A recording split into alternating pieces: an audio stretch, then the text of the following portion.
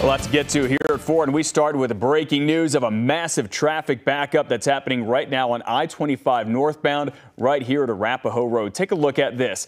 We know that South Metro tells us the off-ramp of northbound I-25 to Arapahoe Road is closed because that semi-truck right there is leaking fuel. The fire department telling us that approximately 50 to 100 gallons of diesel spilled from a punctured fuel tank after the truck hit a tire in the roadway. No other vehicles are involved. No one is hurt because of this. But again, it is a massive traffic jam that is backing up traffic south all the way to 470. Firefighters are on scene. They're working to stop the leak and absorb all of that fuel. You see some of the leak right here, which has flowed across the exit ramp. We are told no word on when the stretch will reopen. I-25 northbound itself is open, but again, it is moving very slowly because of this.